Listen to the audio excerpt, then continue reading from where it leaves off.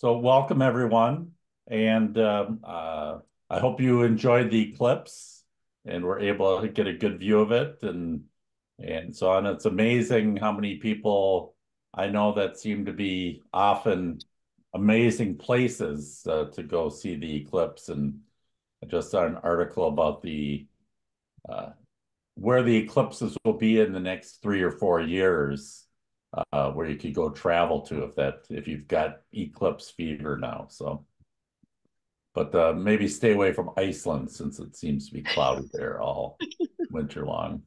So today we're talking about fiber optics. And earlier, several weeks ago, in our first meeting, we did a quick broadband 101 where we gave an overview of fiber capabilities. But today we're going to go with a much deeper dive, not too deep, but deep enough so that you'll feel pretty comfortable talking about the capabilities of fiber, how it works a little bit, and certainly the coming trends in fiber optic networks. We're lucky to have an expert, Hillary Cherry from Calix. Calix is a company that makes lots of boxes that run the internet and are a favorite provider of many electric and telephone cooperatives and rural um, telephone companies as they've converted from their copper lines to fiber optic lines. And Calix is actually a company that grew out of a little town in Minnesota, Bemidji, Minnesota.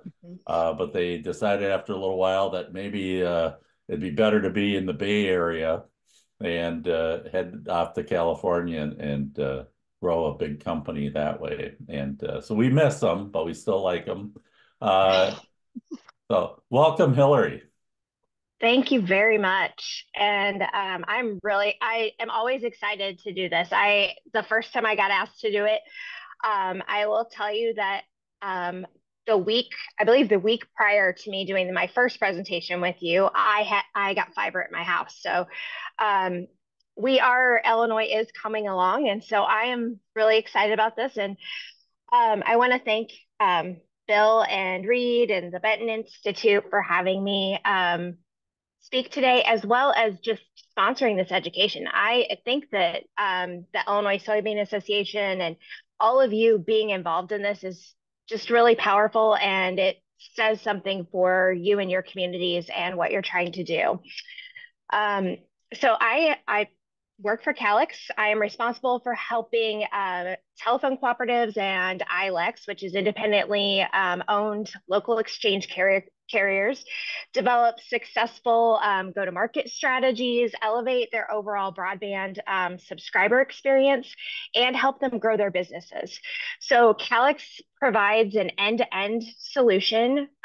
We actually do all the hardware on the back end for the networks, all the way up to the in-home networking equipment and the software that runs on top of that. So we have expanded dramatically over the last few years, adding the software side and then some managed services that are basically broadband enabled services that run on the fiber. So I'll touch on that a little bit at the end on what we're doing on that. But um, so I have a deep understanding of the complexities involved in delivering rural broadband to local communities.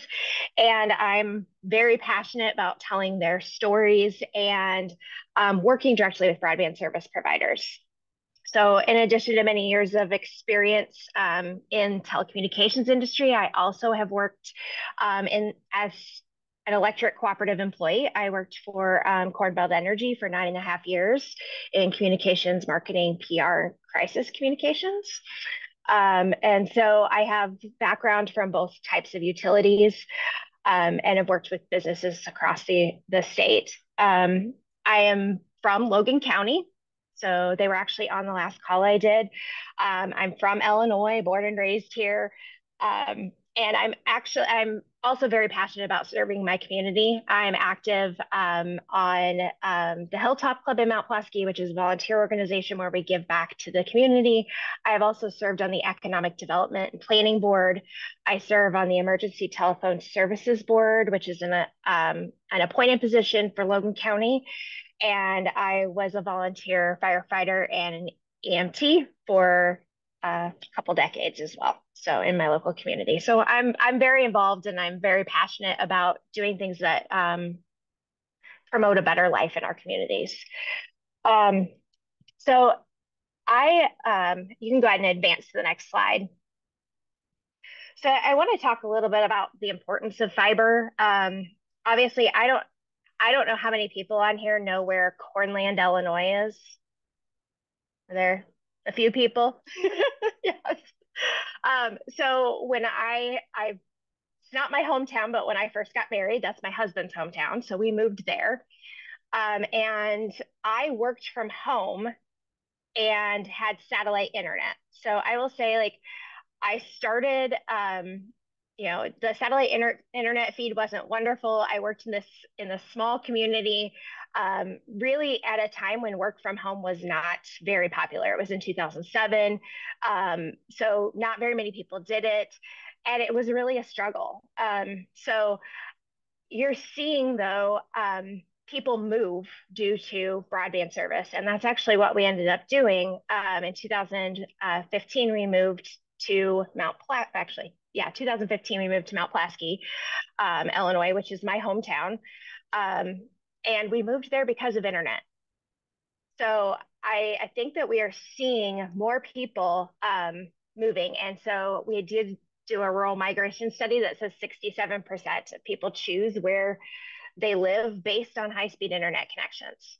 An interesting thing about Mount Pulaski and where I live is I moved there and we had Comcast. So Comcast is a coax fiber-based, or not fiber-based, coax copper-based solution. And they, while it was super fast and fairly reliable, it would still have some issues as far as latency and things like that when the kids would get out of school at like 3:30 in the afternoon or in the middle of the summer when they're all on the internet doing things. So with me moving there, I did still see the challenges. And I think we're seeing this rural migration where they're moving to locations with high speed internet, but you're looking at communities that maybe don't have that yet. They may have a cable provider, they may have other options that are in that community.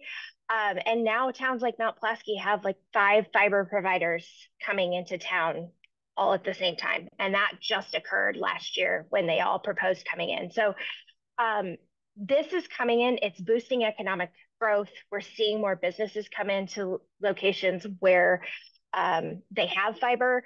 And so I wanted to bring that up that, it's important to look at this from the perspective of where people are moving. They want to live out in rural America. They want to be able to live in small towns. They want to live, in Illinois in a city or a small community. And so being able to provide those services is really important to what we're doing.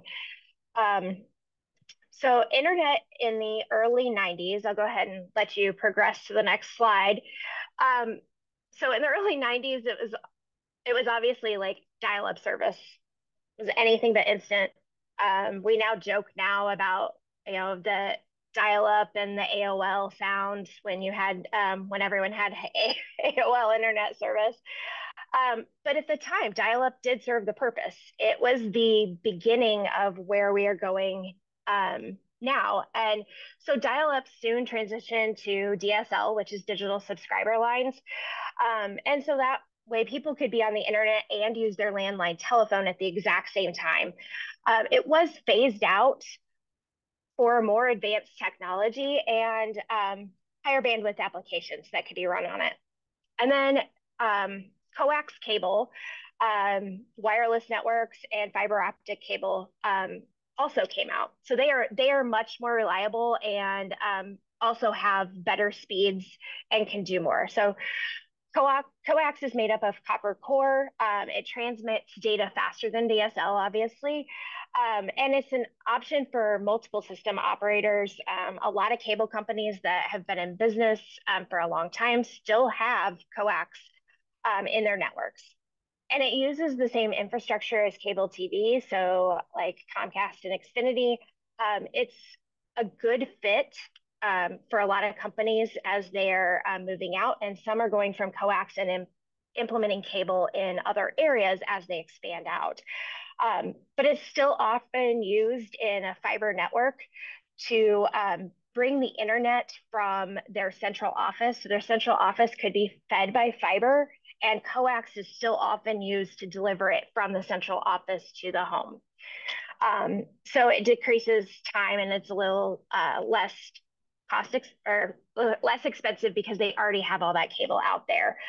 Um, so, but it is expensive to install. The speeds are slower than fiber, and you do have, like I said, network congestion, which when all the students are on at the same time, I live right next to the library, and we would see bandwidth issues at certain times when they were having like big activities where multiple people were on their networks. So the other thing is that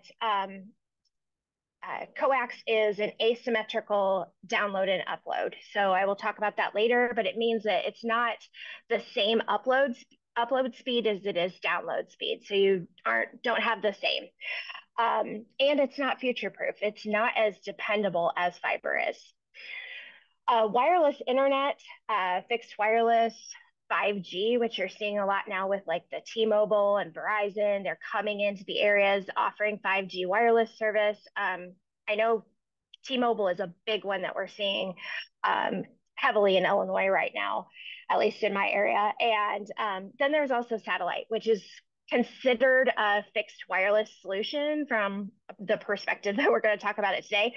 And basically all of these are from a transmitter to a receiver. So that type of path. So more line of sight. It's some of them have some issues. We're going to go into the a little more detail on the technology. And then so then also wireless ISPs have radio antennas. Obviously, they do like the dish to subscriber home, very line of sight dependent. We see these a lot on our elevators and higher towers around Illinois. They need an unobstructed view. So a lot of times, even though the installation's quick and they have fast speeds, they can be deployed in many environments. They have to be able to see from one end to the other. So it might work great in the winter, but you could have trees obstructing it, obviously, in spring, summer, and early fall. So you have to think about some of those things that cause some obstructions. And then the cost per unit of bandwidth can increase over time. So with fixed wireless, as the speeds are, as more people are being added to the network, the speeds decrease on what is available. So that's one thing that is important. They would have to deploy more equipment out in the field to keep the speeds consistent. So 5G is the fifth generation cellular networks. It's basically 5G antenna that beams to your home. And it's up to 2.5 gig when deployed next to a ground station. So it does have fast speeds, but it must be in 1 square mile of the tower to reach those speeds. And satellite internet, which is likely a competitor in most areas that are very rural, the speeds are improving for them, but it's very expensive to deploy. There is latency. It does have some weather impact. And so that is something that has to be taken into account. And there are also some funding hurdles with satellite that we'll go into a little bit deeper. So fiber has unmatched capacity, and they use cables containing small glass fibers to transmit the data using light waves. Because the fibers are so small, each cable contains multiple fiber strands, and they can transmit a huge amount of data. Um, for installation purposes, because the fibers are so small, the cables are small, they're more flexible than like a coax cable is. So it also makes it a little bit more um, and easier to install. Performance, it is extremely fast. It has symmetrical speeds, so same up, same down, and more high bandwidth opportunities and low latency. Fiber also has longevity, which means that the materials are more robust, resistant to interference and signal loss. Not saying it's 100% because if it's cut, then you will lose your signal. But it is, less chance that you're going to have signal loss, especially since most of it, it's often buried underground. So that is also another reason. Sometimes it's also hung on poles, but it's often buried underground. And it's estimated to last for up to 100 years, which is an awfully long time for something that, as far as replacement costs. It has low power consumption. So one thing, and maintenance costs obviously 100 years, but it provides more like flexible options. But it does have a higher upfront cost to build and deploy than, for example, fixed wireless, things like that. So we're going to kind of dig deeper into this, but some technologies obviously struggle to offer gigabits, multi-gigabit speeds. But many companies are already doing this through fiber. So it is progressing. So go ahead and go to the next slide. So what are the factors driving today's fiber deployment? So we at Calix often talk about the subscriber focused network. It's not about so much about the technology, it's the importance of what the subscribers are doing with the technology. So I mentioned dial up and DSL changed so much, our technology has. Now people are saying cut the cord and they're streaming their television services. You're talking Netflix, Hulu, YouTube TV, Apple TV, also gaming, which requires very high bandwidth in order to do it efficiently and go back and forth over the internet. So that is something that is up and coming, and gaming, they're doing esports in a lot of schools now. And what's interesting about that is it's offering another team atmosphere for our students where they are able to work as a team, play online games, such as you would do another sport, whether it be like basketball or fishing, anything that you would have at your school that would be like a team sport. They do it in gaming, and companies are recruiting these students to go to college and go into IT fields. So it's offering another avenue for our youth to be able to be successful. And then obviously working from home. I mentioned that. Oh, I like that. And thank you, Lisa. An area school by her has Mario. They do esports and Mario Kart. So I mean, it's definitely up and coming. I know Ohio actually has a high school gaming esports network. So I haven't heard of one in Illinois yet, but it would be really interesting if we could offer those opportunities for our students. So working from home, I work from home. I obviously live in Mount Pulaski. I travel a lot too. So the high-speed internet and fiber is extremely important. I don't always have it in the areas that I'm traveling to, but I spend pretty much, I would say 100% of my workday on my network. And while I'm doing that, I also have other people in my house that are often on the internet at the same time, whether they're watching TV or they're, on social media. And all of our cameras are connected at our house. So having a high speed connection that allows me to continue to work and I don't have issues while other people are also on the internet is extremely important. And I mentioned our cameras at our house, multitude of devices. I think in 2019 for the 2020 census, they recorded that the average household had 25 devices. I think now it's up in the hundreds.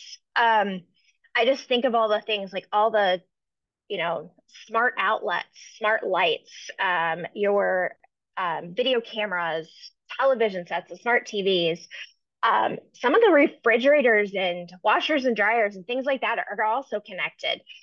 So there's just a ton of use cases for how we're using our home network, whether it be controlling thermostats or any of that. So the technology not only needs to encompass and allow for all of these different use cases, and I'm sure there's a bunch that I haven't thought of. I know if there's some aging in place over the top broadband services that are being offered.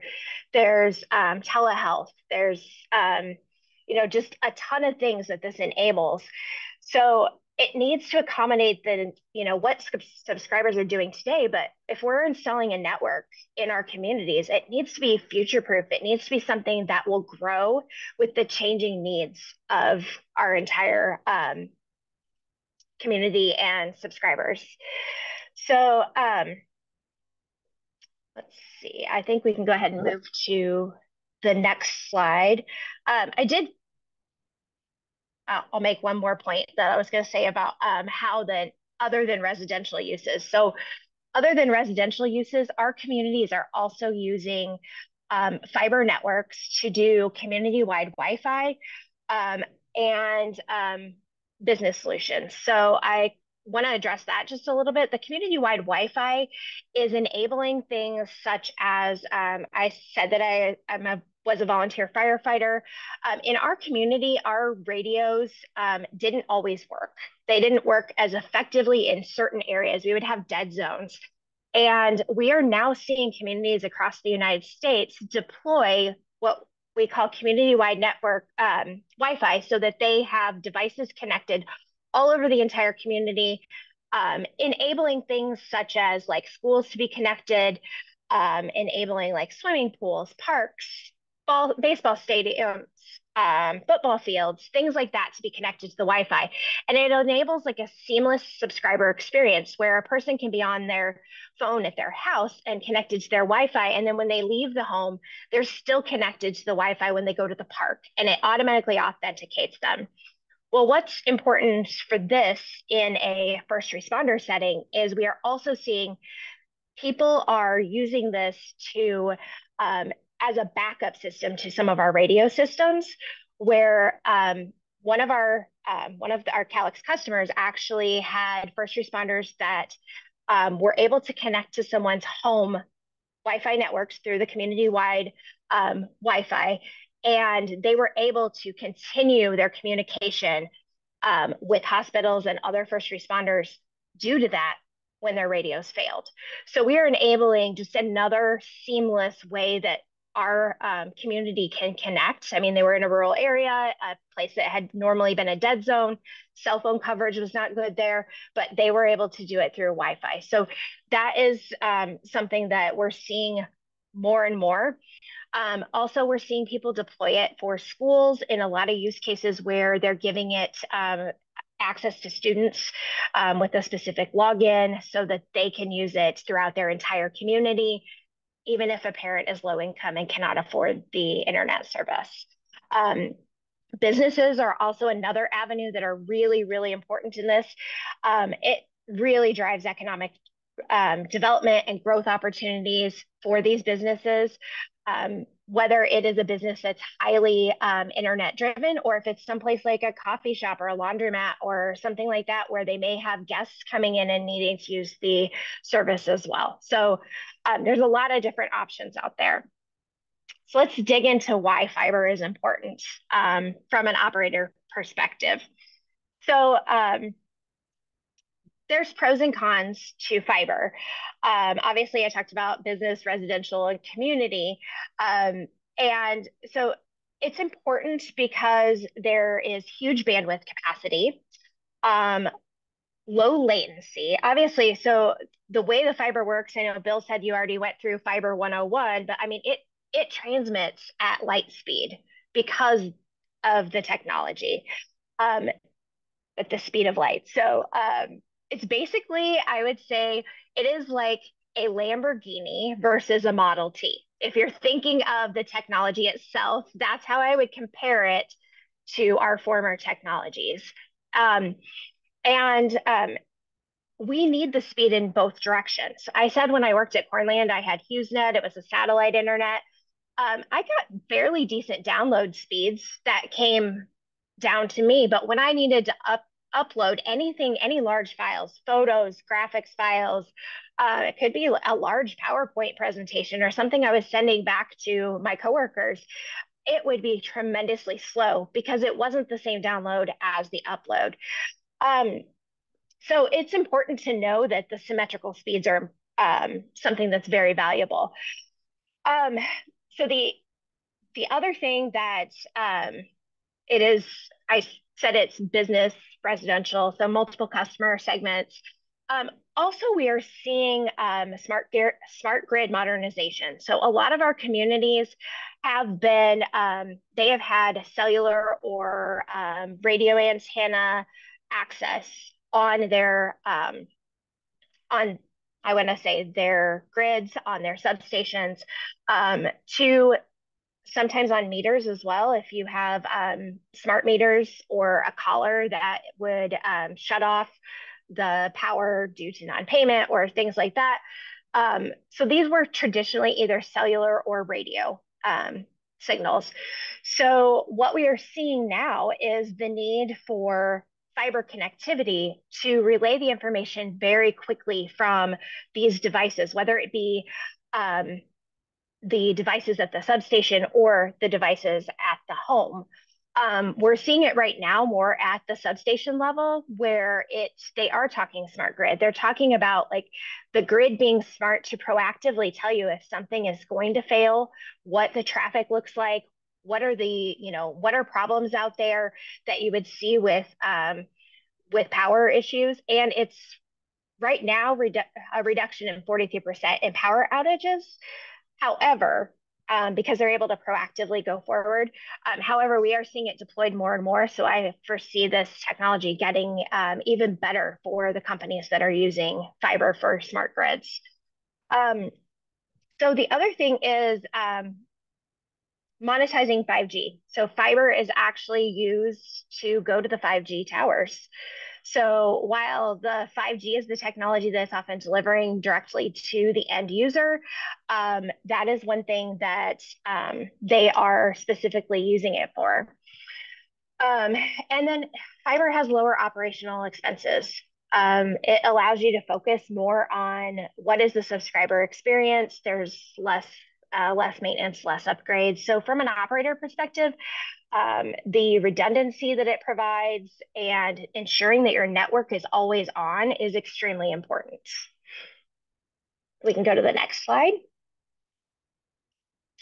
So I'm going to talk now about, the physical internet. And the physical internet is basically just miles and miles of cables stretching across continents and the ocean floor. Which is really interesting to me. But how does it fit into this picture?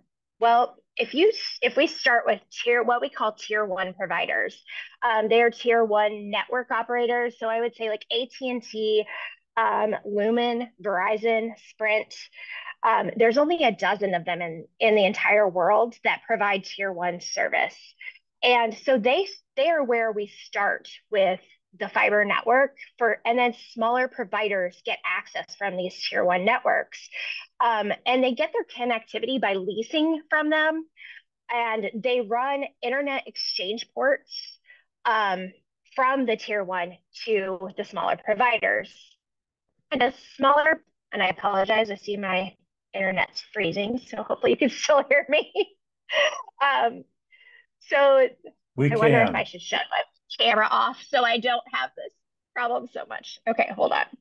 Yeah, there we go. Let me stop my video. Okay. All right. So how does this work? So from the tier one provider, then they receive the internet from what we're calling a middle mile provider, and then it redistributes it to the last mile. And then the signal on its own goes to the subscriber network. So the data center or central office is where you have servers, racks, optical line terminals, which we refer to as ONTs. And from the data center, the cables run to a cabinet that's either installed in the ground or a PON node that is hung from a utility pole. And then there's splitters inside the cabinet or the node that enable cables to be split off into multiple subscriber homes. So at a subscriber home, the cable ends at the ONT. And I just said something incorrect, so I apologize. I said optical line terminals and I said ONT. It should have been OLT because the end user is an ONT. So at the subscriber's home, the cable ends in an optical network terminal, and it acts as a translator by turning the signal into a usable internet connection. So then the subscriber accesses the internet by connecting to an Ethernet or a Wi-Fi port. So the OLT is on the service provider network, and the ONT connects the optical splitter to the home. And so the OLT essentially controls the packets of data, and they can connect directly through what we call an edge router, or they can connect through aggregation nodes in the transport network. So if you click one more time, just a click, it should update the slide. So this shows how it's multiple point-to-point with a fiber network. So one fiber from the central office, which is the far left, connects to many homes and businesses with basically with an asymmetric operation. And what I'm saying with asymmetric is it's the same when it goes from the OLT to the optical splitter, but then it separates it into smaller, essentially fiber signals when it goes from the optical splitter to the ONT. So we can go to the next slide. I'm going to talk a little bit more about centralized optical splitters and what the outside plant architectures are. So centralized optical splitters are placed in the outside plant to reduce the overall amount of fiber required. So they future-proof and make it easy to change out technology. So what's important about this is you've installed the actual physical fiber in the ground. And I just realized my video is still on. Okay, you've installed the actual video fiber into the ground. And so to update your technology, it's easy to change out what we call line cards. And so we can go from 1 gig to 2 gig and upgrade someone's service very easily because the hardware box essentially stays the same and you're only updating that technology every time. You're not having to update, you're not changing from a DSL to a fiber and having to lay fiber. It is only the outside plant architecture that you are having to update. So what's important about this is that the fiber splitters, so if you look at, so centralized split actually does make it easier to change technology, but monitoring and maintenance of this, because it's a 1 to 32, might require additional infrastructure. When you have a distributed split, so centralized split's very important in bigger cities where your population is more dense. Bigger cities, bigger towns. Distributed split is more of a it's a 1 to 32 as well, but it's more of a suburban type of infrastructure is how I would describe it. The first level of splitting is installed in a closure not far from their central office. And then the second one resides in a terminal box close to the subscriber premises. So these could be, they could be technically in a box that's outside in the ground. Um, I would say, they're often green, or it could be mounted to a pole structure. And it reduces the splitter cabinet requirements by having additional terminal boxes. It offers fewer monitoring and maintenance capabilities because it does have more, there's more things split off, and so therefore more equipment, but it does serve a more spread out suburban environment better. Um, Active Ethernet is point to point fiber architecture. So it is a direct connection between each optical line terminal and each um, optical network terminal at the end of the fiber strand. And it allows um, network, shared architecture of gigabit speeds without concerns of the shared architecture. So it allows basically um, the speeds at a one-to-one point-to-point architecture. And then I also mentioned distributed tap, which is optical couplers, which basically divert a portion of the light um, and then optical splitters, and they equally split the diverted light into what we call like drop outputs. And so those are the outside plane architectures. But when building a network, you take these assumptions, you make assumptions and take them into account when you look at your expected peak utilization and what your growth expectations are. So you want to build out this infrastructure and choose the right plant architecture based on what your growth expectations are in the future, and to make sure you're maintaining that consistent quality of service and the characteristics that your customers are going to expect.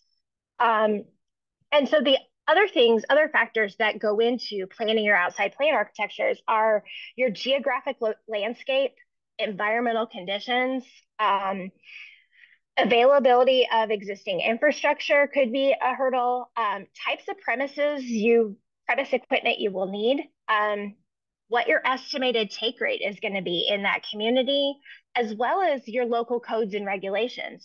There could be codes that prevent you from mounting things in certain ways, or different regulations depending on the community itself.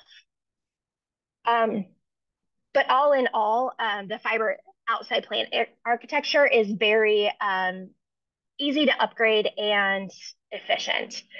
So let's talk a little bit about rural areas. So go to the next slide.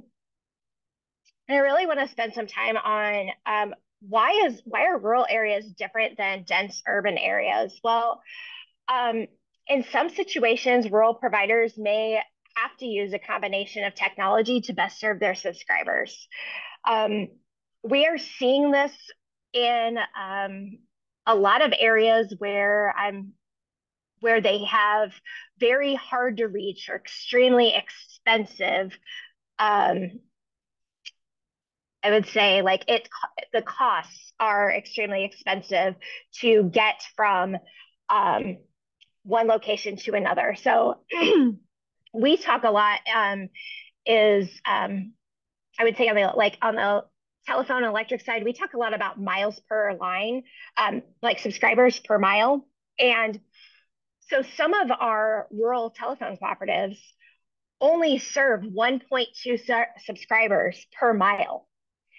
And they still have served a lot of them with fiber. However, if that location is up a mountain, or which we don't have in Illinois, so luckily we don't have to worry about that, but in a location that is extremely hard to get to, or it just is not cost efficient to run out to that one location, it could be a situation where it makes sense to run fiber to a location such as a tower, or say grain legs, water towers, and then deliver fixed wireless access from that location. So what that does is it does have it increases your subscriber reach by 3 times, but they do have to be in fairly close proximity in order to reach them with fixed wireless. And you are also talking line of sight delivery. Um, so let's go ahead and go to the next slide. Eliminating land acquisition and permitting delays. Um, so fiber actually allows you to deploy it anywhere. It definitely has more of a speed to market because you often see devices that could be pole mounted or strand, what they call strand mounted. Um, and they also they use the fiber to go directly to wireless backhaul. So what I said earlier about like our 5G services, things like that, often the fiber network is connected to that um, to that wireless tower. And then it's connected to subnetworks towards the edge before the end users allow access for connection to the subnetwork. So it basically is allowing for increased network coverage by using wireless backhaul and cellular. So that is another avenue for this. I will say that the we are seeing with fixed wireless, one of the hurdles is that it is not approved for a lot of the funding. How and I say not approved, it will be considered in some areas, is what we are being told as an option. But they are giving preference to fiber over fixed wireless just because of the speeds, the technology itself isn't where fiber is, and it's going to cost more to upgrade in the end. Also, you have to take into consideration if you install a wireless network, a fixed wireless network, and we were just talking about the ability of upgrading and these multi-gig speeds. 100, if we go to 100 gig networks, you know, fixed wireless won't be able to handle that capacity.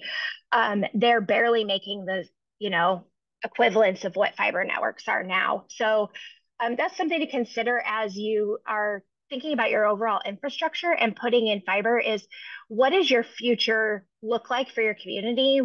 What is really important to, is it you could install fiber or connect to satellite and serve every provider, every subscriber in your area, but is that the most effective way to go? And is that the best option?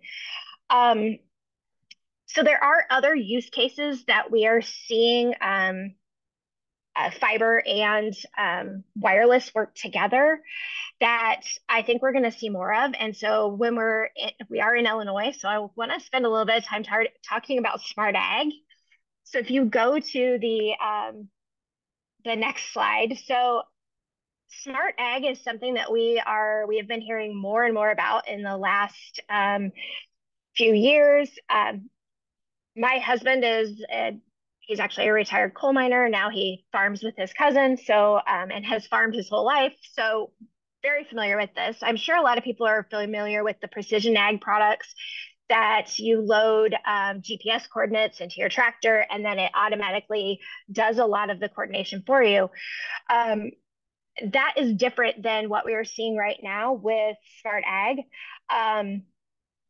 We're seeing weather stations, irrigation systems, soil moisture stations, and all these different connected devices being used out in the agricultural industry. We're also seeing monitoring of, I want to say it like animals, such as a hog operation, monitoring basically the temperatures and sometimes the methane levels in different environments for those animals.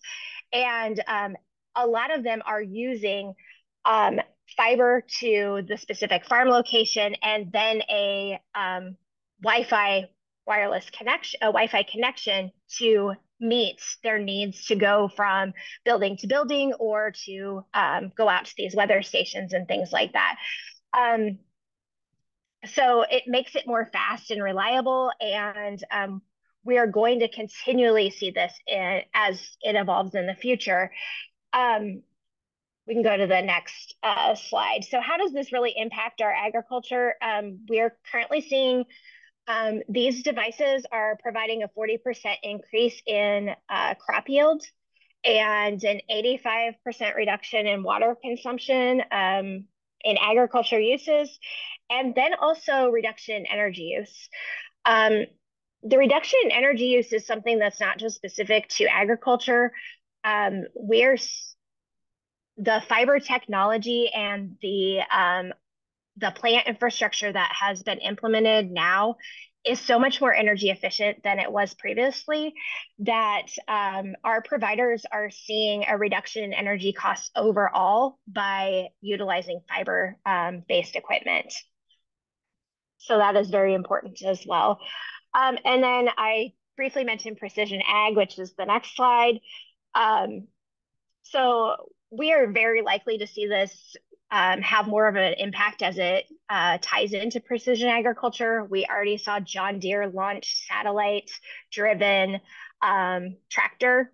And so as they announced that partnership, I think this will continue to impact rural areas and how we are working with our farmers and all different types of agriculture areas to bring other applications to life. I'm sure that there's many more that would benefit our communities, whether it be monitoring different types of utility services, devices that we use from a city and county perspective. So there's just a lot out there that would help us and benefit our communities. So that is the end of my presentation. I'm almost at an hour. So I will open it up to questions and hopefully I can. Hillary, can you, I'm wondering about your data around the ag production. Is there a study or white paper that documents some of that? Uh, I um I will look into that. I believe that there is. We actually have been dedicating more time to that. So let me take that as a to do and okay. I will send that to you and you can share it with the group.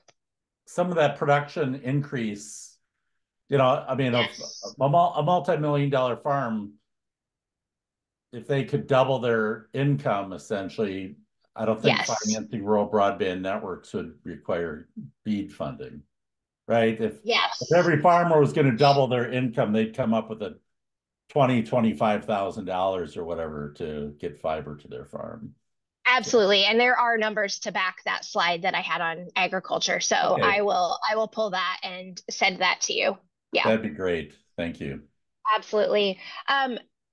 I also, let's see, will we have resistance due to cost from providers to go fiber in rural areas? So we are seeing this. However, um, I did mention that there's five for providers coming into the small town of Mount Pulaski, which if you're not familiar with it, it has 1,700 people. Not a big community. We don't have a stoplight. We are fairly small. Um, they are building between every community that they serve. So, and they have some of these providers have received funding already.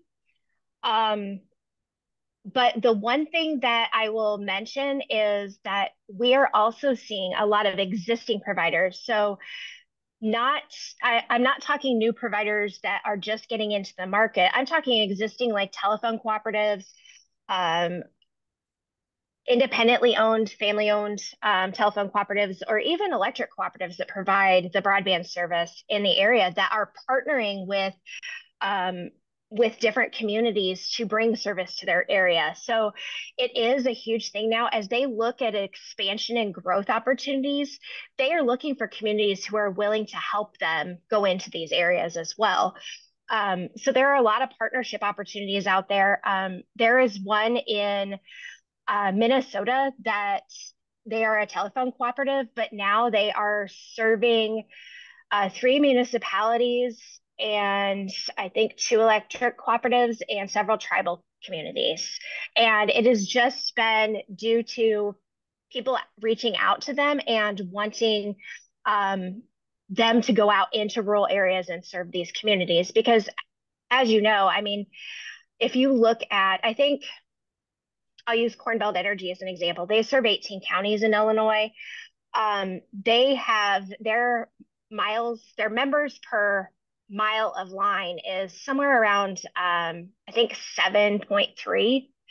And so that number seems like it might seem a little high for a rural area, but when you take their entire membership and you look at 40% of their members are in the Bloomington Normal area in McLean County, that makes a huge difference. So the rural areas outside have a much more sparse rural area. And we are seeing providers come in and want to partner with them and other entities to serve these rural areas and get fiber built out to them. It is cost prohibitive in some ways, but these providers also have a lot of funding opportunities available to them and ways that they can go about this. Also, another benefit is if you are a city or a county government, um, there are different funding opportunities available to you than there may be to someone who's considered a telephone cooperative broadband service provider. So you may have other grant opportunities where you can apply for the funding and use someone who's already existing to bring that to your community. Um, I will also say one thing that we are seeing is more strategic business alliances across the country in order to fulfill these roles. And I would be happy to talk about multiple examples at another time. I won't spend my whole time on this, but we are seeing just a variation, whether if the city wants to run the network themselves or if they want their name on it, if they don't want anything to do with it, but they want their community to have broadband service. We're seeing all kinds of variations. And Calix itself, we have a lot of our broadband service providers that are our customers that want to form these strategic business alliances and come into communities and really help bring broadband to rural America. Good. Yeah. What? And Hillary, we have Yeah, an upcoming session on that in a few weeks where we're gonna great. go through all that good stuff. So That is wonderful. yeah, great. Other questions? And Hillary Raines made an awesome point, and we are seeing that. We actually heard from NTIA that that is the plan, is that they are looking at fixed wireless first and giving preference, but then, or not fixed wireless first, fiber first, giving preference to that, but then they will go to fixed wireless as the next preference. So it could be even combination networks out there. Good. Thanks for that, Hillary Raines. And um, yeah, it's a compelling case for fiber, obviously, with we've encouraged people to look at Doug Dawson's columns on a regular basis, his blog, Pots and Pans. And today he talked about these networks at one time fiber could provide about a gigabit or a little less, to uh, per strand, and now that will be up to 100 gigabits per strand here coming up to serve a cluster of communities, the 32 homes in that Mhm. split. So if you think, about wireless improving, which it certainly is, Mhm. we'll hear more about wireless next week, but this huge availability of bandwidth through fiber optics is really going to be a game changer, I think, Yeah. for communities. And again, you always think, well, 5 years ago, Yeah. people were pushing for fiber and gigabit service. When Google came out with Google Fiber, people said, well, what would you ever do with a gig? And now that is a standard offering for good parts of America now. So in the cities through either fiber or through fiber coax networks. And It what we is. come up with for that, so it's always a good thought that fiber is this kind of future-proof technology that will be a long-term asset. So Hillary, Yeah. thanks. Do you have anything to close? Um, I am a resource for people to reach out to if anyone has any further questions, wants to dive deeper into basically any topic around broadband service providers, or if I'm not the right speaker, I will help find the right person. Or if you want to just talk offline sometime, I am available. Um, but I'm really excited to see all these communities just engage with this. There's so many economic development opportunities available. Um, and it's very exciting time to be in. It's unlike anything I've ever seen before, and I've been in the telecommunications industry for a really long time. So I still remember when we had dial-up internet, and as a provider, and so I feel like this is just so amazing what we're doing. Um, and so thank you all for just learning more and being devoted to your communities to, engage with this technology and bring it to Illinois. Hillary, is there, and this is just coming to my mind right now, we Mhm. have communities go out and interview broadband providers to check their Yes, interest in either improving their existing service or coming into the community.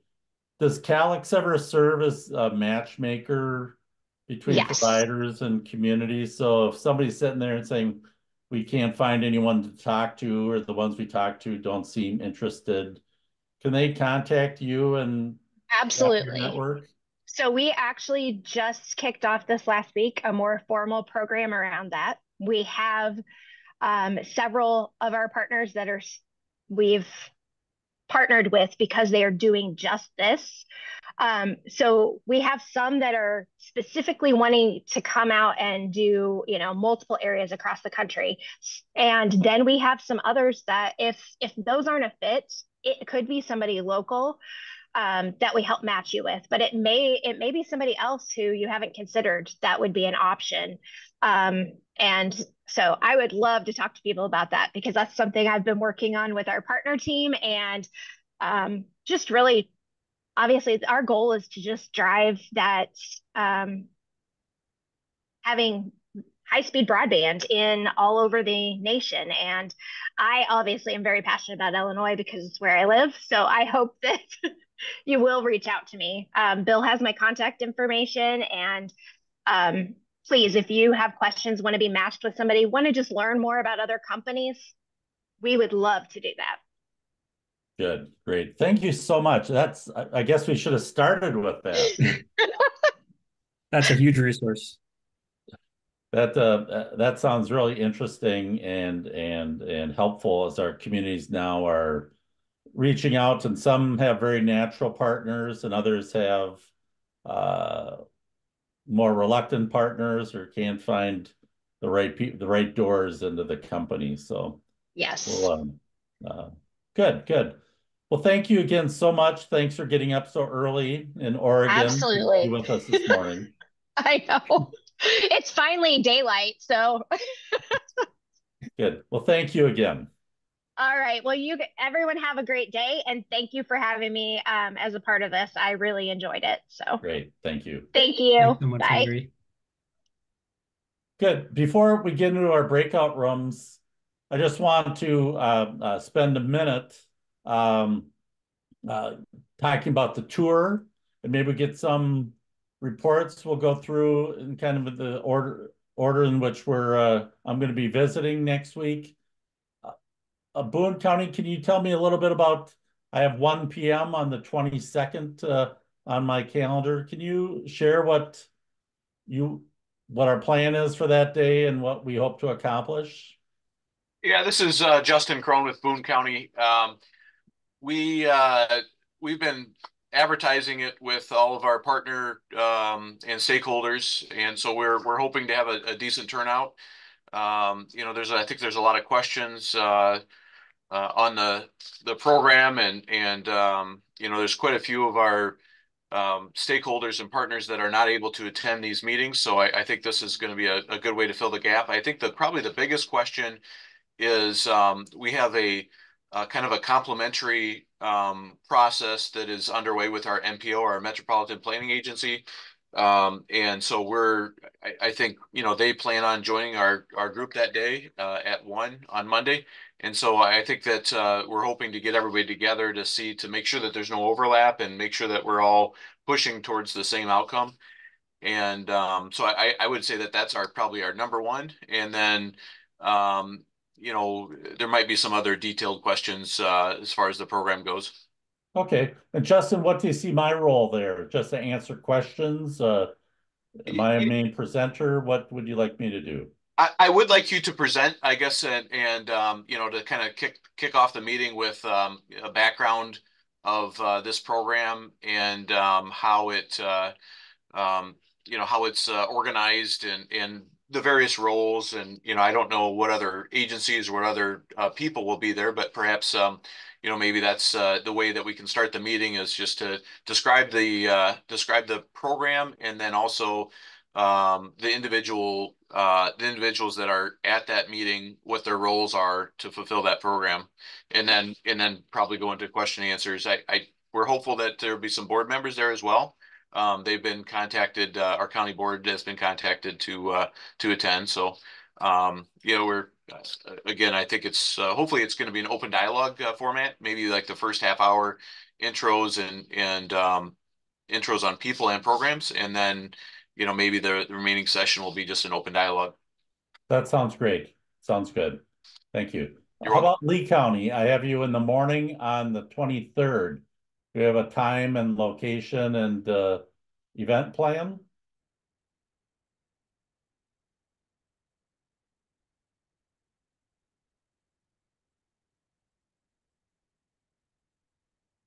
Lee, if you're talking, you're muted. Hey there. So Jeremy's Hi, Allie. been able to do most of the planning on this. And yes, he has tours planned, site visits on different things, and a group to be gathered to be there when you plan to come. Okay. And what time do you want me there on the 23rd? I will have Jeremy reach out with the finalized time so that I don't give you the wrong thing right now. So I will make sure that he formalizes that with you. Okay, that sounds good. Good. And that will meet in Dixon, is that correct? Correct. Okay, good. I'll make sure he also sends you the location for where we're going to start at. Good. That sounds really fun. Thank you. On the 24th in the morning, Vermilion.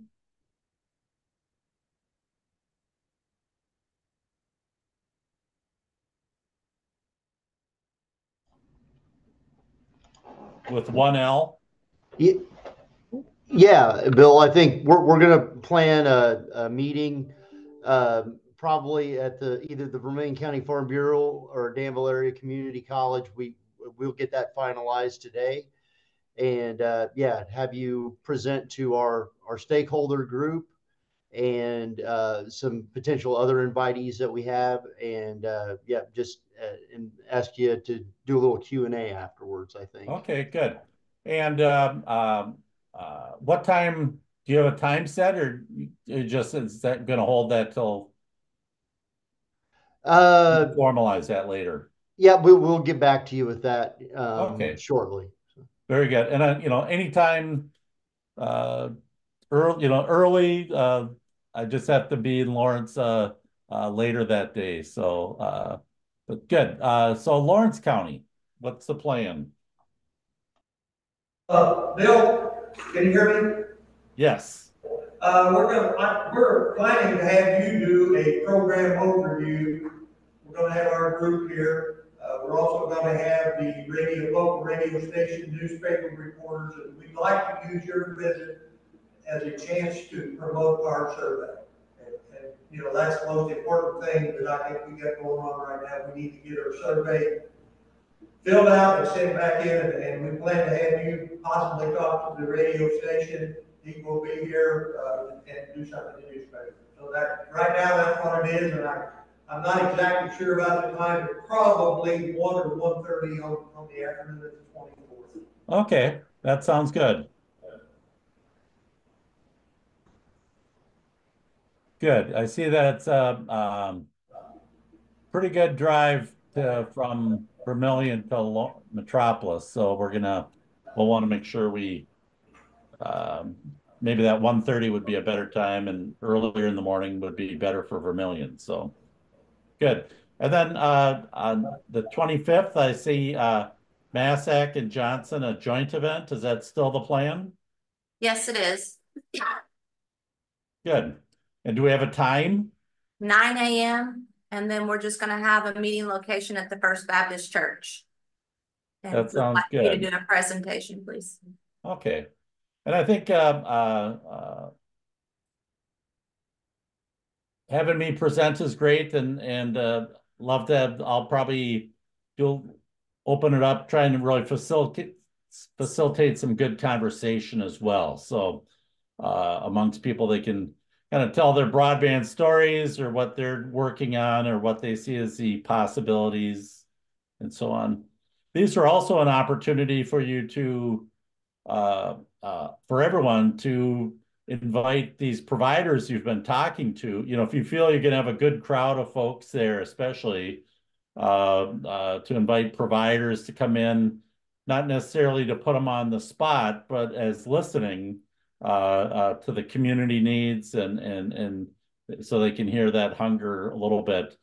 It's real easy for them to want to respond and certainly having some discussion there. Some would just soon listen, not present. But that would be, you know, let them know that they're not there to present, but just to listen and hear and meet people. That would be an opportunity, depending on where you are with those providers. Sometimes once they start talking, they want to keep talking, but I'll be able to manage that on your behalf. So good. Well, I know that Nancy says the surveys are all ready to launch. Nancy, do you want to do a little quick thing on the surveys? Sure. Get my mic there. So yeah, really pleased that the counties were just really kind of quick on the draw. And we have a few, half of them that have collected responses. So it looks like that's going well. I am going to jump into Massac's room first. I know we have just like a little bit of tweaking of the language. So that's kind of where we're all at right now is counties are maybe contacting me with like one small change, but soft launches all around. And really just congratulations on launching those surveys. And I continue to be available to you. And looks like we've got a good solid 5 weeks that you're going to be pushing. And so I guess one other thing to keep in mind is that there will be 2 of our session weeks, breakout rooms, where I will try to already have developed these coverage maps that you'll be able to review so that you can see where you've surveyed and where you haven't surveyed. And those are sort of on a time expiration. You get to look at them. You don't get to kind of pass them around for very long. And that's just because I think being able to see folks, you know, click on a point on a map and see that someone's filled out a survey and what address that is more for you to just understand what you need to target for the next week or 2 of distribution and not necessarily to kind of poke around or whatever. But we look at those maps for a limited time and you develop a list to continue calibrating your distribution efforts going forward. And so I see maybe 1 or 2 counties that we might be able to do that next week.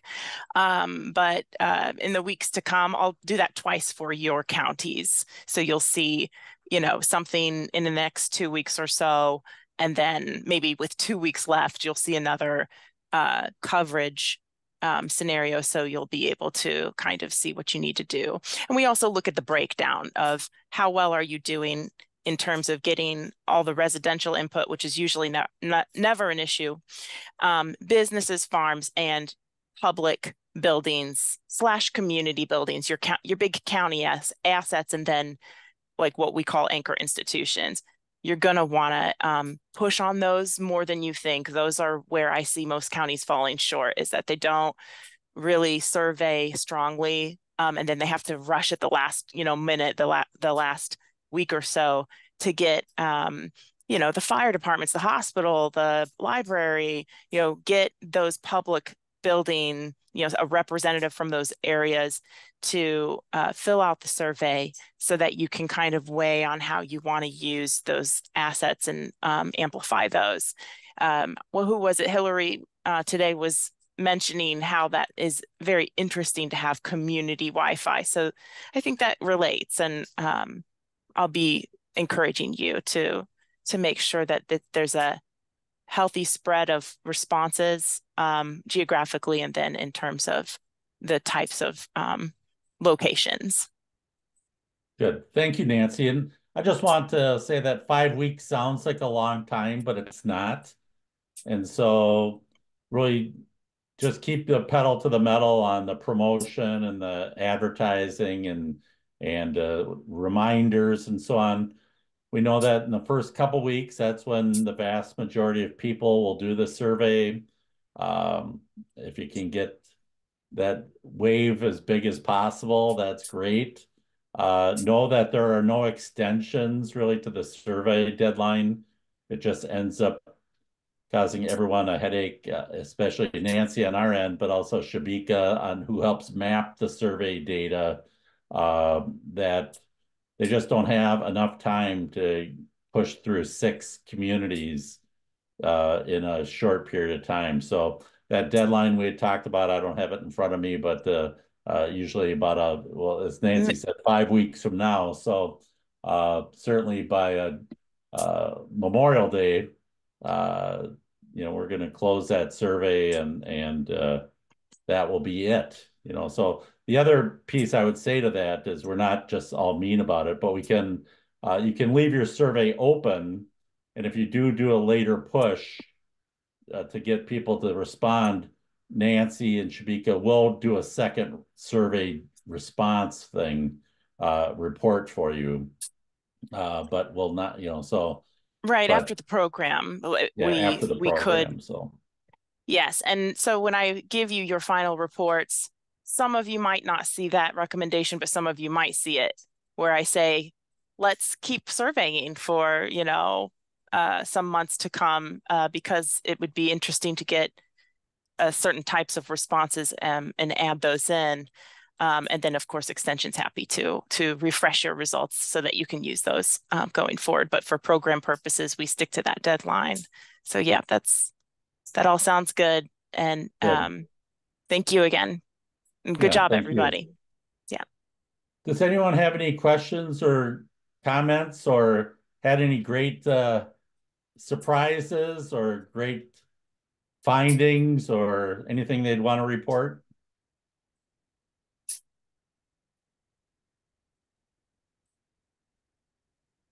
Any bragging to be done?